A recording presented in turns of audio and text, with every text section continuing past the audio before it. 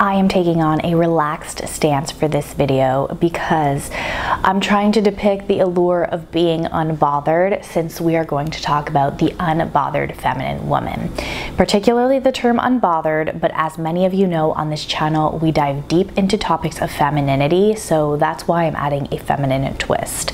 The term unbothered is kind of in alignment with all of those viral terminology terms such as the lucky girl syndrome, the sparkle effect, becoming that girl. All of these things, I truly think, try to capture the essence of what it means to be a feminine woman.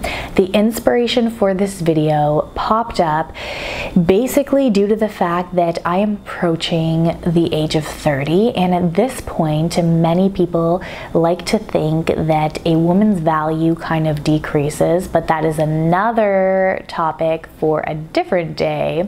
And I realized that for some reason I feel more confidently beautiful at this age than I did when I was 19, 21 years old. And as I mentioned before on this channel, I used to do international pageants. So on paper, at that time, I should have been the most confident because I was the most objectively beautiful. However, now as I am aging, I have a mom pooch, I look more tired.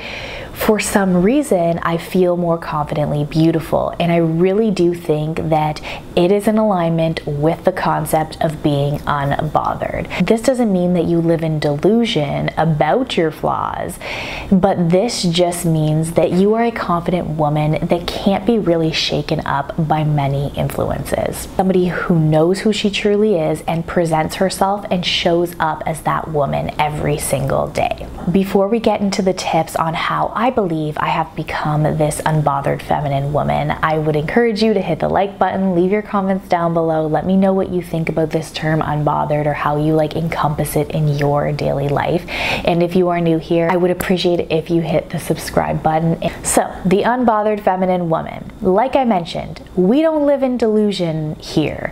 I know my flaws, but the reason why I can show up as unbothered every single day is because I don't let those flaws weigh me down. Since I have no time to think about that, I am constantly focused on how I can improve. There are many forces working against me, such as a baby who wakes up to eat multiple times a night. The fact that we live in a pollution type of world and we're constantly swimming in carcinogens and fake hormones, etc. I am aging, all that kind of stuff. I don't need to go on and on and on about it, but I think it's important to accept your flaws, to acknowledge your flaws, and to basically take one step forward in a new direction every single day.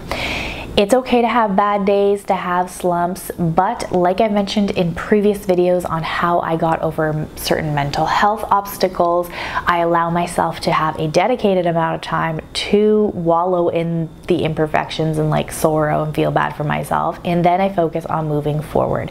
If you want tangible tips on your personal style, how to dress for your body, makeup tips, all that kind of stuff, go through my femininity playlist because I truly do break it down there. Knowing your body shape, for example, will help you better dress for it. After pregnancy, this has helped me feel more like a confident woman. Focusing on your 3 best features every single day will help you look more attractive. Those are tips that I'm thinking off the top of my head on ways that you can present yourself better tomorrow.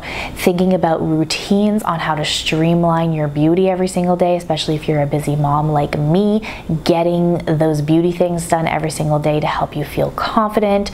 Those are the things that are going to help you feel unbothered because you know that you have put 100% forward. People can choose to insult you or look at you a certain way, but you remain unbothered because you know you're putting your best effort. Like I've mentioned on this channel before, my mother always taught me that every woman can be beautiful by the age of 30. No, her expression of this was totally different, but essentially what she was trying to say is that you have all the way up until the age of 30 to get over those awkward teen years, to find yourself in your 20s. I don't really like that terminology, but you understand what I'm saying.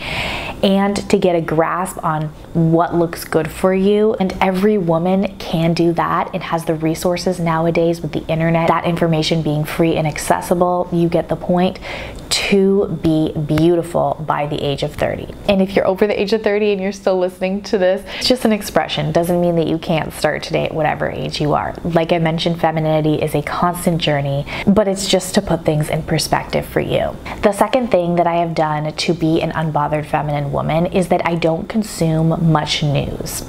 This doesn't mean that I live under a rock and I don't consume any news at all. However, I used to be somebody who's very into politics, watching the House of Commons on live stream while I was taking care of my baby, and I just felt as though that was causing for me to have less of that carefree feminine spirit that I was so wanting to bring into my everyday life, to be more playful with my husband, to be more playful with my children. And a big factor bringing that down was watching the news. The world is completely messed up nowadays. I am from Canada, and North America in particular, there are a lot of similarities with the United States, but it's a hot mess over here. And in order to bring that feminine carefree spirit and joy into your home is to just basically stop watching the news. And if you're going to consume it because you want to be informed, you know, if you have to make certain decisions and you need it for your safety, to only consume it in small amounts. Again, I'm not trying to tell you to dumb yourself down and not be aware of the world. I am just trying to help you conserve your peace. And concerning content, another thing that I do is I don't really follow many trendy people. Alex Earl, that kind of stuff. You know, I've stumbled upon these people, and it doesn't mean like an insult to their content, but I don't care if somebody has like 10 followers or 100,000 followers. I am focused on the content that they are producing and like how I can use it to better my life. So many of the trendy content creators I don't really align with, because what I'm trying to bring into my life is more like that traditional femininity type of content. So I'm very involved in like this niche that I'm creating of my content. But even if you're somebody who doesn't create content and you're just consuming, try to look at the whole picture of the person that you're consuming. Like, what have they actually done in their life? If you're going for relationship advice or like femininity advice, what do they actually bring to the table? A good example of somebody who brings a lot of value to the femininity community in particular is Felicia the Feminine and Fancy. This woman has done so many amazing accomplishments, such as acting. She is in a very loving relationship. She has homemaking skills that she has inherited from her mother. That's the type of content that I want to consume, because I know that the fruits of the content that they're talking about actually shows up in their life. And on the topic of people, I am somebody that has strong opinions, as you can probably tell by this channel. And that has caused me to, in the past, get into fights with people, or not necessarily fights, but like disputes about things, or like strong conversations. And nowadays, if I feel as though the conversation is going that way and I have a fundamental disagreement with somebody, I will just let it go. I don't fight with people very often. Occasionally, I can't help myself on Reddit, because I'm on a lot of mom forums where I just feel as though I need to say something. But in general, 98% of the time, I don't, because that 2% of the time that I do, I realize that you can rarely change somebody's mind with your strong opinion. The only way that you can do that is through example, and on the internet, you're just not going to be able to do that.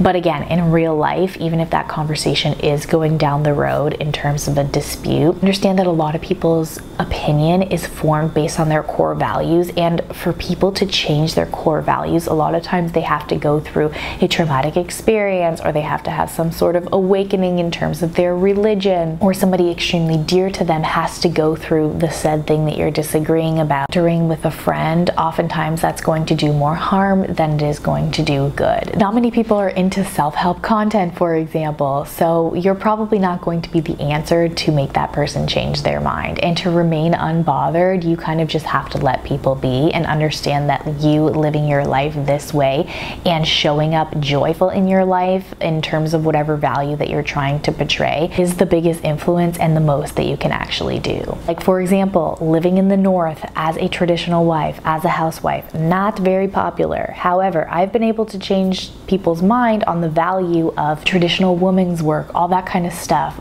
by showing up in my life and being an example of how I am not oppressed, and this is not bad, and I have a healthy marriage, and this is a good thing for my kids, which has caused people to reconsider the lifestyle choices that they have been making with their children, for example. But this has not come about by me pushing my opinion on traditional living to them. It has come about with me being unbothered and just doing my thing and living as positive as I possibly can. I also want you to realize that when you're trying a new lifestyle or a new style, like I mentioned, being a traditional wife, you know, sometimes I think, like, what do the people that I went to high school think about my content on YouTube? Probably not the best necessarily. Or like, I went through a phase where I decided to completely ditch pants and wear dresses, but I had this awkward adjustment period of like finding the right length and the dresses for my body shape. I had to realize that many people who are observing my lifestyle, you know, they might have a judgment in the moment or in a 2-minute conversation with somebody else, but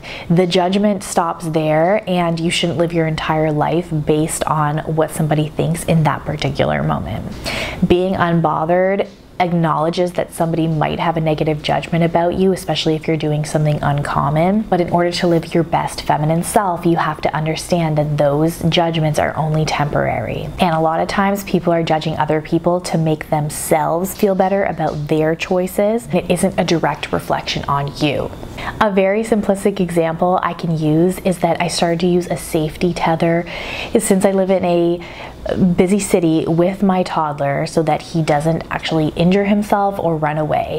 And at first glance, people do judge this. However, I know that I'm doing the best thing for my child as he learns what it means to hold my hand, and that their judgments are only temporary, but the greater good of my child actually learning how to walk on the sidewalk and not walking into the street is worth using that tether for that certain period of time so that he can get used to developing that skill, rather than like keeping him inside and having him not learn how to explore the world and then down the road it being more of a negative thing. So take that example and of course extrapolate it to whatever you're going through in your life, particularly those of you who are focused on developing your femininity, those more hardcore skills such as your mannerisms, your voice, your attitude, your positivity, your interaction and conversation with others. Understand that there are going to be some bumps as you step into this new role, because we have been so conditioned in society to suppress our femininity, so you have to redevelop those skills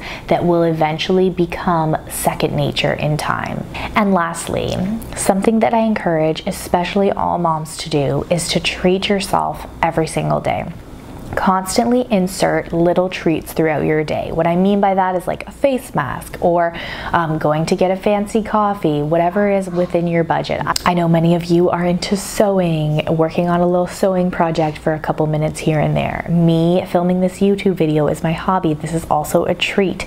You have to take what little amount of time you have, or what big amount of time you have, whatever amount of time you have, and it's very important for you to treat yourself, particularly in the realm of, for those of you who are working on your femininity, because this is going to help you with a creative outlet. It's what I like to call one of the core pillars of femininity, because it's constantly like you are indulging yourself in the little things, and you're also showing greater appreciation for those small pockets of joy that you insert throughout your day, which is going to help you present yourself as more of a positive person. In addition, this is going to help you get out of any type of slump that you have, because you're going to have little things that you can enjoy throughout the day. Thank you so much for watching this video. Once again, hit the like button, share the video if you enjoyed it, leave your comments down below, subscribe if you haven't done so already, and I look forward to our next video. Bye-bye.